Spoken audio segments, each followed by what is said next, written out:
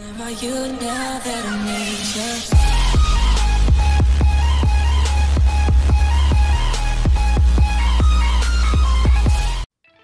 2019 Mercedes-AMG Project One, full details on the F1 engine hypercar. The Mercedes-AMG Project One that was unveiled earlier this year at the 2017 Frankfurt Motor Show is, in essence, a Formula One car modified for the road. The next generation hypercar is due in 2019 with a price tag of around £2 million. The Project One internals are amazingly similar to those of Lewis Hamilton's weekend wheels. The same cannot be said for exterior though, which follows contemporary hypercar styling trends. That said, the design has been heavily influenced by the powertrain requirement for vast volumes of oxygen for cooling and combustion. The roof intake channeling air straight to the engine has been lifted from the F1 car, while further intakes found either side of the front apron also supply air to the high-tech power unit. Maximizing aero efficiency, 3 mechanized slats sit flush with the front wings and open up to pull air out of the front arches to relieve the pressure. It a similar system to that found on a Porsche 911 GT3 RS. Out at the back,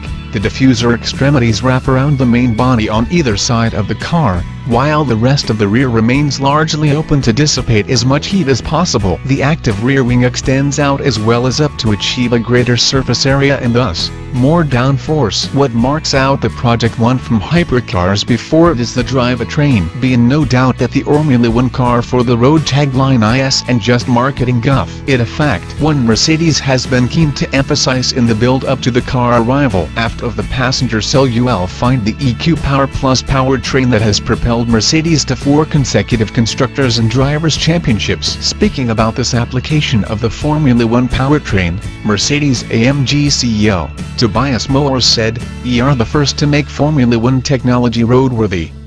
As you might expect, all-wheel drive plays a part, delivered and intelligently vectored by an electric motor in each front wheel. But let's start with the game changer at the back. As with the current Mercedes F1 car, the rear wheels are driven by a turbocharged 1.6-liter petrol V6 with direct injection and, for the sake of longevity, an 11,000 RPMs red line, dialed down from the 13,500 RPMs Lewis has to play with, but still vaguely nuts compared with anything even the driver of the most hyperactive hypercar is used to.